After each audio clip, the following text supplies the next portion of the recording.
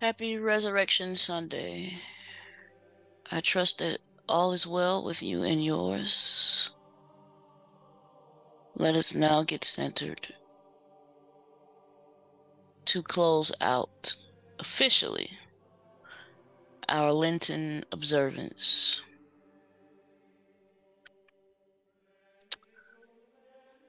Yesterday was the actual last day of Lent,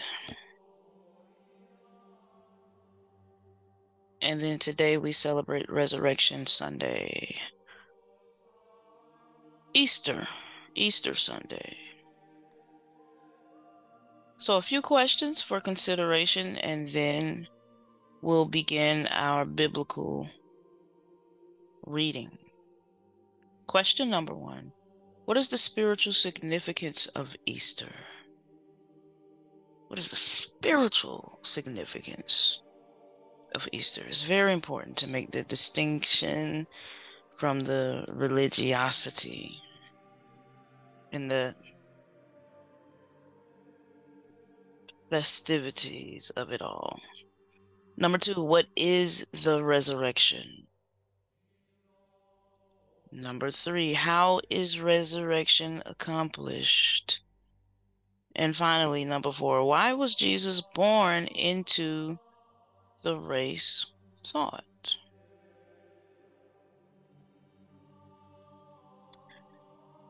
Christ within me is the resurrection and the life.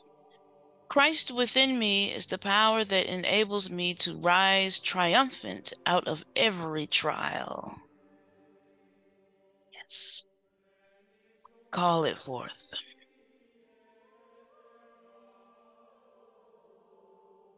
So, our biblical passage for consideration for this final meeting observing Lent is the Gospel of John, chapter 20.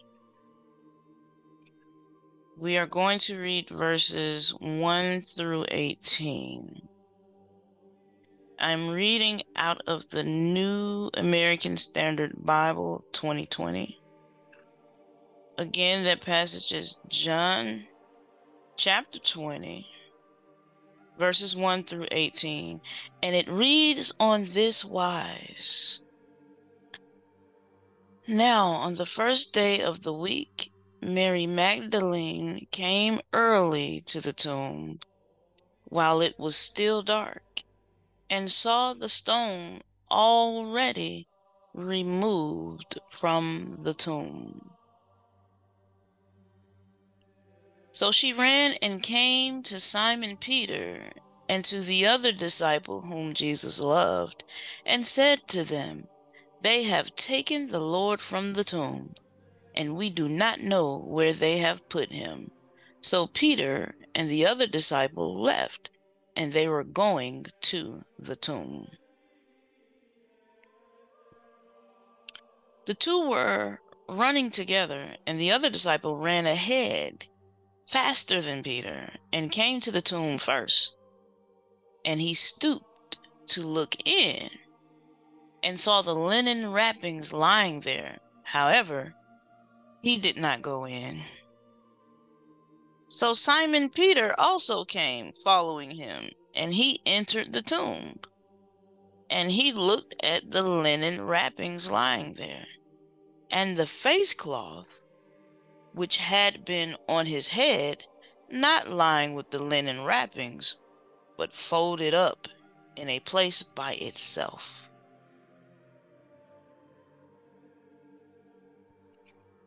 So the other disciple who had first come to the tomb also entered then, and he saw and believed, for they did not yet understand the scripture that he must rise from the dead. So the disciples went away again to their own homes. But Mary was standing outside the tomb, weeping. So as she wept, she stooped to look into the tomb, and she saw two angels in white sitting, one at the head and one at the feet, where the body of Jesus had been lying. And they said to her, "Woman, why are you weeping?" She said to them, "Because they have taken away my Lord, and I do not know where they put him." When she had said this, she turned around and saw Jesus standing there, and yet she did not know that it was Jesus. Jesus said to her, "Woman, why are you weeping? Whom are you seeking?"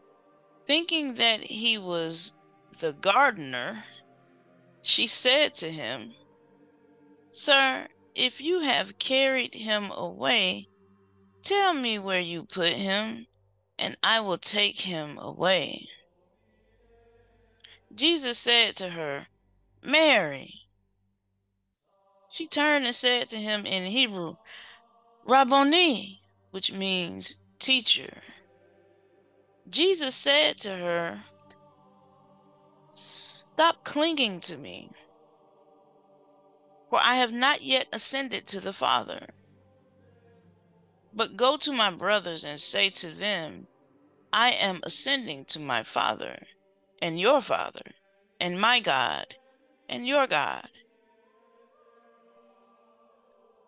Mary Magdalene came and announced to the disciples, "I have seen the Lord," and that he had said these things to her.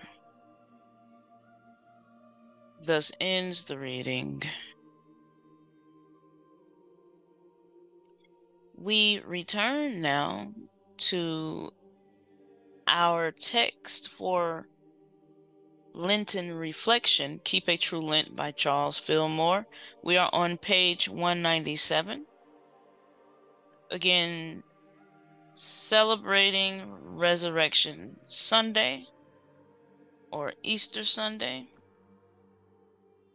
closing out our Lenten observance. Let us continue. Easter is the celebration of the resurrection of Jesus.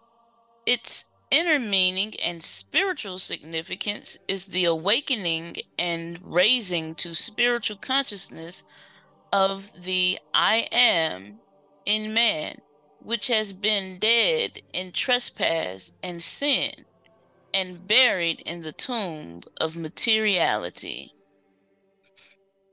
I came that they may have life and may have it abundantly. The resurrection is the raising up of the whole man, spirit, soul, and body into the Christ consciousness of life and wholeness. This Jesus did. The tomb could not hold his redeemed, perfected body temple. Resurrection is accomplished by the quickening power of the Holy Spirit. Every time we rise to the realization of eternal, indwelling life, making union with the Father mind, the resurrection of Jesus takes place within us.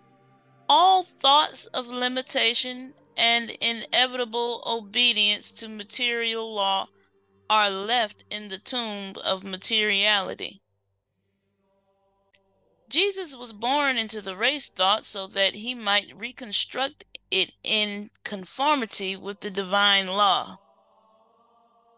He thus became our way-shower, our savior, our helper.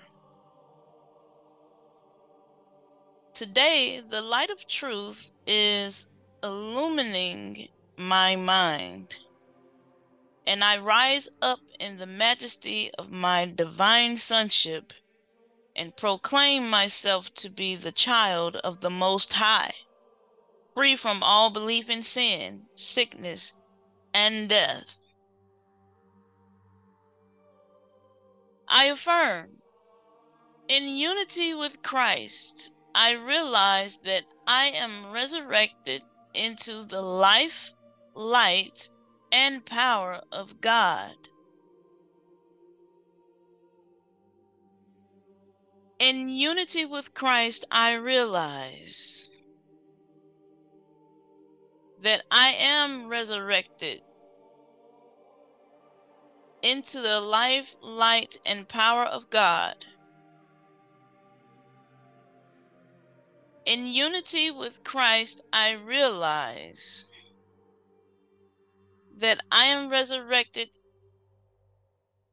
into the life, light, and power of God. Let's take this affirmation one last time.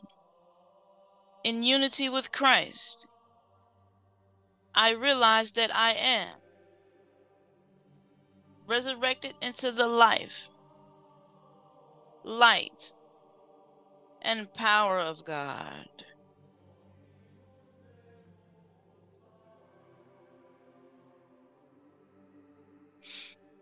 Thank you so much, beloved, for sticking with me this entire Lenten celebration.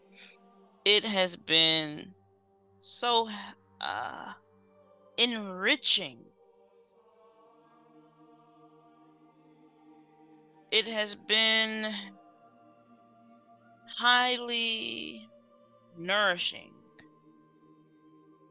invigorating, and it has strengthened my spirit. I would like for us to continue to study together. I'm not sure exactly what I would like to study next. Maybe not another Charles Fillmore text, just so, we can get some other ideas going. I was thinking Emma Curtis Hopkins or H. Emily Cady. Uh, Maybe The Radiant I Am. I don't know. I'll take some recommendations. Something mystical, of course. This channel is about mysticism, metaphysics, esoterica, etc. That sort of new thought. So, maybe a text by Neville Goddard. Maybe a text by Neville Goddard. Drop your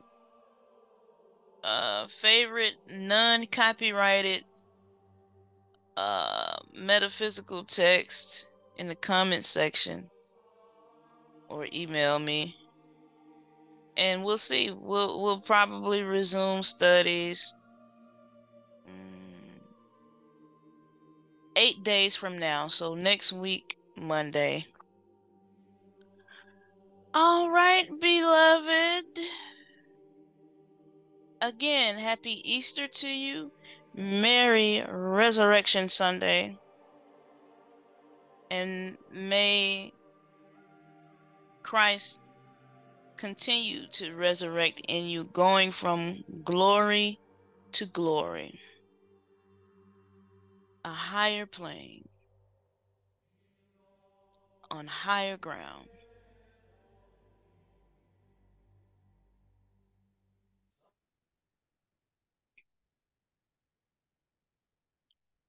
The light of God surrounds us. The love of God enfolds us. The power of God protects us. The presence of God watches over us. Wherever we are, God is. Wherever you are, God is. Wherever I am, God is. Thank you, God, in us, through us, as us, around us, through the Christ within, and so it is. Ashe.